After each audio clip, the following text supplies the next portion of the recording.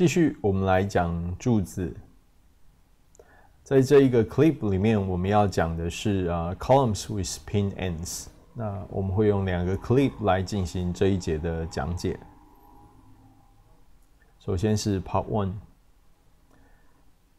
前面我们用的是一个2段钢体来为各位解释 buckling 这个现象。那万一当一般的柱子来讲，它当然就不是钢体咯，它会有它本身的E值跟 I 值。那还有当然它固定有限度的面积，所以它并不是一个钢体。那面对一个弹性体的时候，我们怎么样来算这个 buckling law， 怎么样来看待，怎么样由数学上面来解释这个 buckling 的行为呢？我们拿这样子的一个柱子，一个受轴力的一个杆件来解释。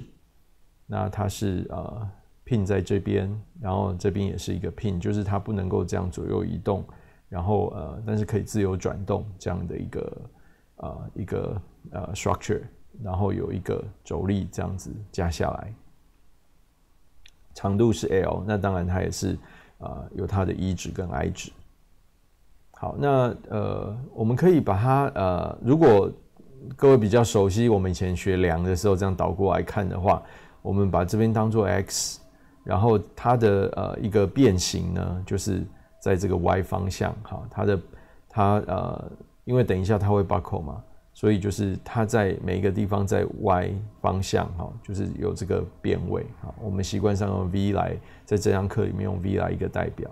那因为现在不是量，那它是一个column， 所以我们如果把它整个这样竖起来的话，你看就是把它整个这样子倒过来，整个这样倒过来，那一个柱子受轴力的一个形式。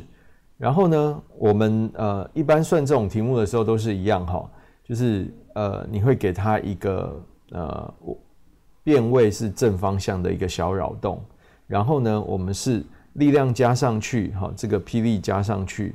算 critical load 的题目的做法都是这样。我们上一个 clip 算钢体的时候也是这样，力量加上去，然后给它一个小扰动，然后再取分离体去列平衡式。好，我们前一个 clip 是这样，那个力量加上去，然后弹簧那边给它一个小扰动，然后之后看那个 pin 取分离体，然后列平衡式。所以在这边也是一模一样的步骤。好。我们把霹雳加上去，然后给它一个正方向的小扰动，然后之后我们就要开始去取切分离体取力平衡。好，我们把反力也加上来，然后呢，我们取这一块，我们从这边给它切开，用变形后的这个柱子去列式哦。好，就是加力，然后制造一个小扰动。然后切分离体，用变形后的这个分离体去列平衡式，步骤就是这个样子。好，所以我们把这边切开来，好，从这边切开之后，这个绿色这一段就是我变形后的这个柱子的这个我们切开来的分离体。那当然，你第一部分定义你的系统，我的系统就是这个样子，这就是我的系统，绿色的这个部分。再来第二步骤。Free body diagram 的第二步骤，当然就是把所有作用在你的系统上的外力全部画上去。好，这些我们从学期一开始的时候就一直在讲了。那作用在这个系统上面的有哪些外力呢？当然就是这个霹雳。那我切开，原本就会有轴力、剪力、弯举。好，是我另外一半的柱子呢，作用在它身上的。好，那为什么这边只有画了一个轴力跟弯举呢？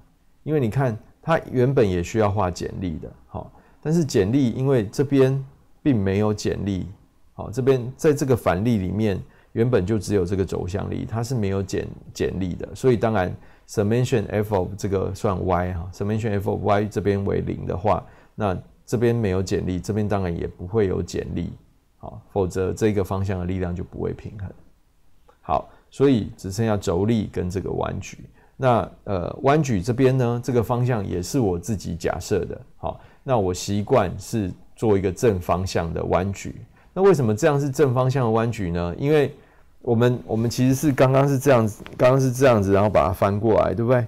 那我们以前本来就是这样子开口笑的这样子凹的这个叫做正的方向的弯矩，对不对？所以现在变成这样，当然就是这样子是正弯矩。好，所以我们完全跟之前的这个坐标系统的所谓的正的，这样是正的弯矩的这个方式是用一样的定义。好，所以我加一个正方向的弯矩这样，因为我等一下会用到以前的moment 等于 EI curvature 的那个公式，所以我想要沿用一样的正负定义。好，那这样子弄好了之后，这个就是我们的力平衡式。好，那你要注意就是说我这个方向原本也都是可以自己假设，像这个 P 原本假设正的话，它应该是朝外，但是因为你知道这个 X 方向的正方向应该是要就是受拉力啦，所以朝上这样子。但是你假设可以假设那个样子，那我这边只是方便，就是说反正这两个加起来一定要 summation f of x 等于0嘛，所以这边既然是这样子，那这边当然一定是这个方向。好，那我们接着就是我们把式子列出来。既然我已经列好了我的分离体，那我就可以再下一步就是列力平衡式。好，那刚刚我们讲了这个方向合力为0跟这个方向合力为0我都用完了，那再来就是 summation m 等于0。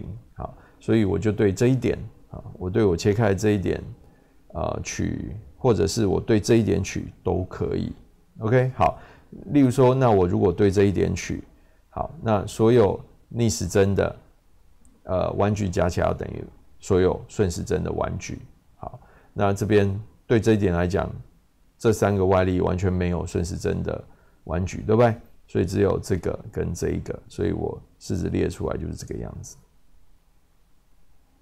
OK， 那再来呢，我就把我的 m 换成 EIV double prime， 换成 EIV double prime。好，所以我的式子就变成这样子。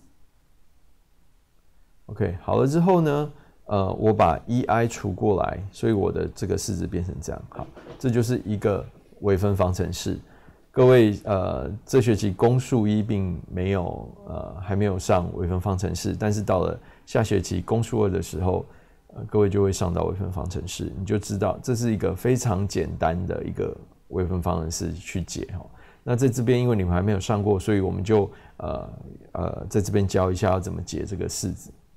好，不要忘了这个 v 它都是 x 的函数，那这个 double prime 也是对我的 x 在微分。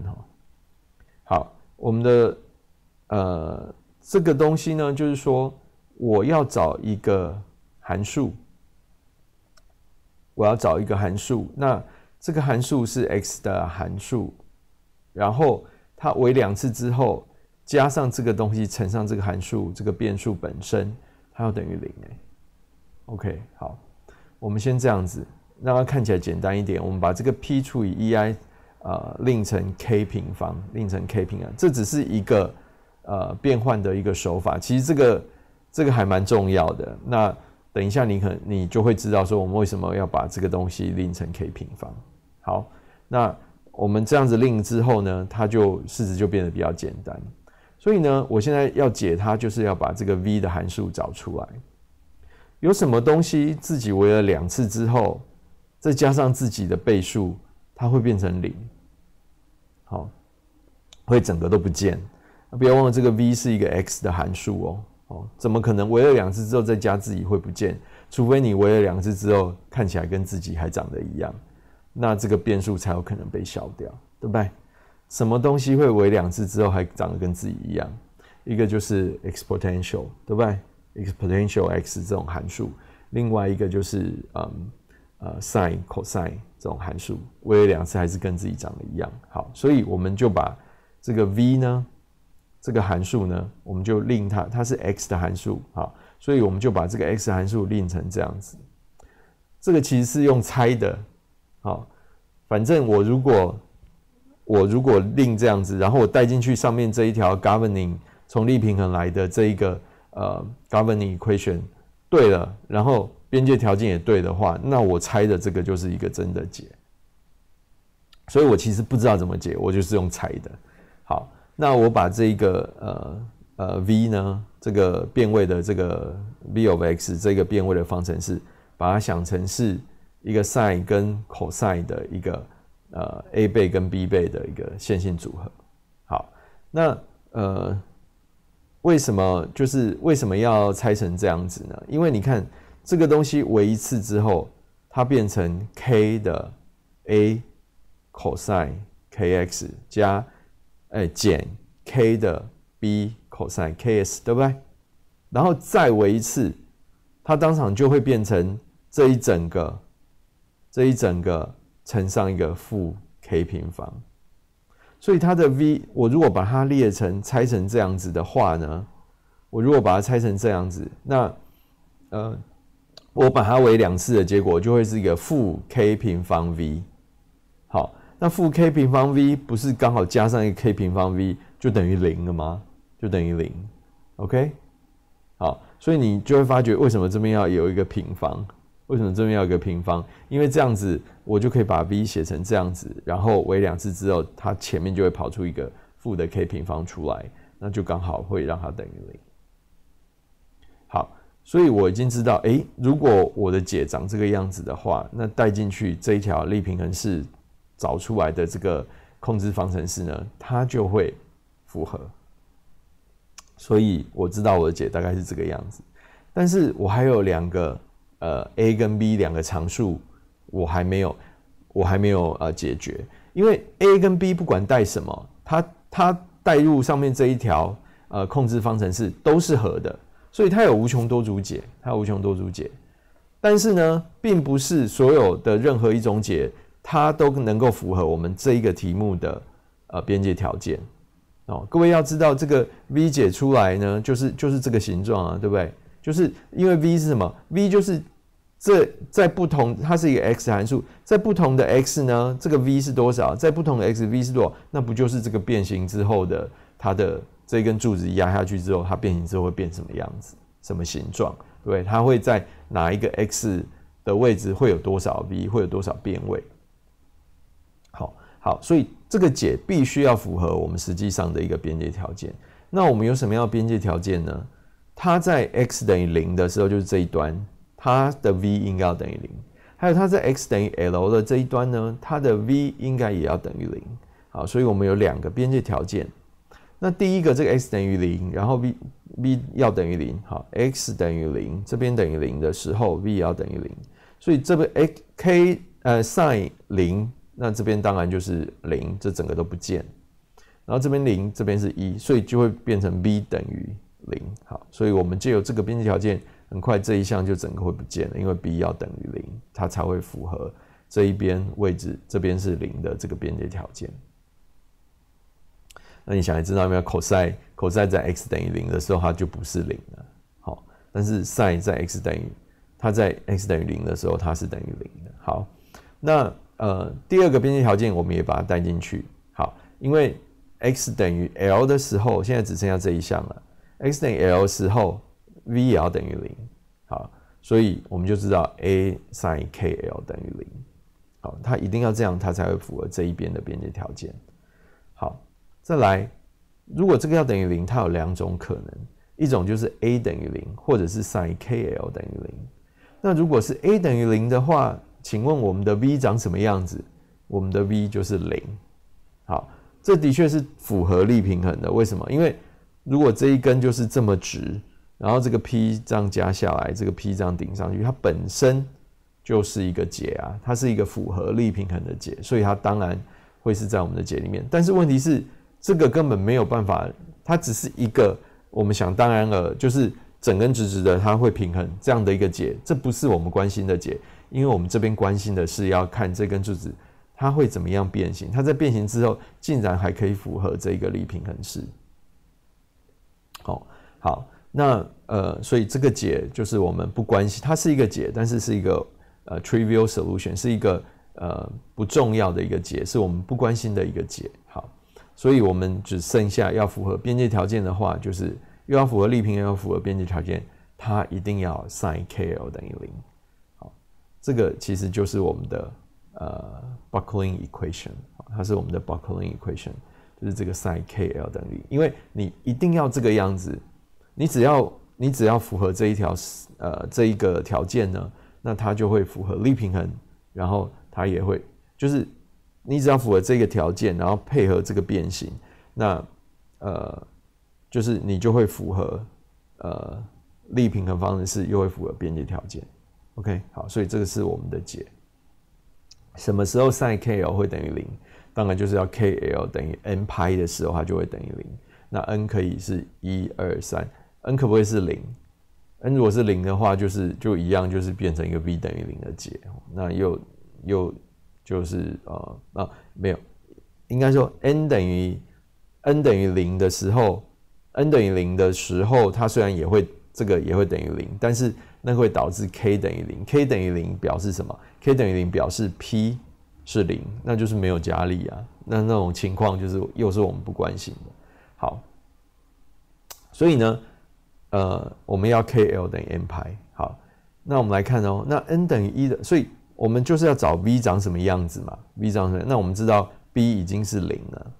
好，然后呢，所以当我 n 等于1的时候 ，n 等于1的时候，我的 KL 就等于派。那我就可以把这个 k 呢，把它换成派除以 l， 对不对？好，你看，当 n 等于1的时候，我们的这个力量作用下去呢，我们解出了一个解叫做 a sin 的派除以 lx。那如果我们把这一个解画出来，它就会是这样子，就是半个 sin， 从0到 l。OK， 那如果 n 等于2的时候，它就会变成 a sin 2派除以 l 的 x， 它画出来就会像这样子。那如果 n 等于3，它就变成这样子。好，所以这些通通都可以符合边界条件，两边的边界条件都可以符合，而且也符合力平衡。什么叫做符合力平衡？就是说我这个力量如果加下去，就是我如果有一个力量加下去的话，它有可能会跑出这种形状，而且还是平衡的。好，那但是这些形状并不是连续的哦。你看它就是这样1个、2个、3个，好，没有所谓 1.5 什么那种东西，那是不对的。好，那还有这个 n 等于1的时候，那就是相对应就是 KL 等于派，对不对 ？KL 等于派，那就是 K 等于派除以 L。那你知道这个 K 的值跟 P 的值是有关系的，所以呢，这种形状会对应一个 K， 就是派除以 L。对应一个 K 意思就是它会对应一个 P， 好，并不是随便的一个 P 都会等于那一个 K 哦。OK， 好，所以都是 P 也是不连续的，好，然后那个 K 值也是不连续的，好，那其实那个 K 值其实就是所谓的eigenvalue， 然后一个 K 对应一个这个形状，对不对？对应一个 K 对应一个 V 的形状，那个 V 的形状其实就是 eigen function， eigen function， 然后呢我们这一个形状，这个 n 等于1，这个叫做第一模态 （first mode）。那这一个 n 等于2，这个就是 second mode。所以这个 n 大于1，这些就是高阶的模态，就是 higher mode。好，那我们所以我们从这边我们就可以看到哦，这个 P 这个P 有一些很特别的 P， 就是如果你的 P， 因为 P 是等于 K 平方 EI 嘛，那 K 平方其实就是 L 把它除过去，然后平方，所以变成这样子。好，所以呢，就是你的 P 有一些很特别的 P， 就是例如说 n 等于1的时候，它就是派平方 EI 除以 L 平方，就是当你的 n 等于就是n等于1，那就是你的这一种很特别的 P， 或者是就是派平方 EI 除以 L 平方，或者是4倍的派平方 EI 除以 L 平方，或者是9倍的派平方 EI 除以 L 平方，只有这些很特别的不连续的这些很特别的霹雳呢，你作用下去的话，它有可能就是除了直线它会平衡之外，那它有可能是有这种 sin 的这种波形状跑出来，然后它也可以维持平衡。如果你是例如说1.5倍的拍平方 EI 除以 L 平方那种力量，你想给它加下去，唯一有可能平衡的情况就是只有它是一条直线的时候，好，那它只要一有变形呢，那个它就不会维持平衡。好，根据我们数学解出来是这个样子。好，所以呢，它就有一点像什么？有点像我们上一节讲的，就是说，当你这个 P 的力量，好，等于这一些，现在不止一个，现在有好几个这种临界的这种载重的时候呢，那你有没有发觉，它每一个就会有一个对应自己可以让它平衡的形状？而且呢，不要忽略了前面都还有一个 A， 好，这个 A 可以是任意常数，它都还是可以让这一条式子是维持力平衡维持，然后边界条件也维持。所以就是说，它的解并不是唯一的 ，A 可以是任意常数。意思是什么？意思是说，好，例如说我 n 等于1好了，我如果用 n 等于1这样加上去，这么大的力量，拍平方 EI 除以 L 平方的力量加上去。然后呢，我这个 A 代表什么 ？A 就是代表这个变形的这个振幅啊，对不对？因为这个最大值是1啊，所以那个在最大值那一点，我的 V 就变成就是 x 等于2/L 的时候，那我的这边变成1，那就是我的 V 就等于 A， 就是这边的振幅，对不对？好，这是我的形状。所以呢，就是说，如果我的 n 等于1，那我 P 刚好等于拍平方 EI 除以 L 平方的时候，那个力量加上去，我的buckle 的形状会变成这样，它还是可以平衡。除了直的之外，我也可以凹成这样，也可以平衡。而且那个 A 可以是任意数，我如果把那个力量加上去，然后我那个 A 呢，我自己把它抓到一个地方停下来，我让它抓到哪里，放开它就停在哪里，抓到哪里就平衡到哪里。只要它是维持小变形的状态，太大当然不行。好，如果是在小变形的范围里面，我放到哪里还是停哪里。所以这不是就是我们前面讲的随域平衡吗 ？OK， 好，那如果是我的给它9倍那个的力量的话，那它有可能，然后我给它一点小扰动，它有可能是会在这个形状上面去平衡。好，除了直线之外，它也可以在这样子，然后一样哦，又是无限多个解，只要形状是那样就好了。然后 A 呢，可以是一个小的任意的一个值，只要维持小变形的情况。好，所以我们这边看到的就是说，它就是一个这个特性跟我们前面讲的这个临界载重很像，只是说现在临界载重不止一个。好，那如果我这个力量超过我这个最小的，就是 n 等于1的那个临界载重的话，当然你力量加上去，它 buckle 的那个可能性就太高了。但是如果是小于最小的这一个的话呢，那它虽然也许如果有一点往旁边弯的话，还有你还有可能把它抓回来的那个可能。好，所以尤其是 n 等于1的那一个 critical load， 对我们来讲就是很重要的一个力量，一个 buckling load， 拍平方乘上 EI 除以 L 平方。好，所以这个就是一个弹性柱两端都是 pin 的时候，请记住我们刚所有的推导都是两端都是 pin 的，然后我们才能够它的 free body diagram 切出来才是这个样子。好，刚刚讲的这些东西呢，像这个 P 等于 n 平方拍平方乘上 EI 除以 L 平方，然后 n 等于1、2、3这样子。这个是 Leonhard Euler 这个很有名的台湾通常翻作尤拉这个数学家兼物理学家他是17世纪的一个非常非常有名的天才哦。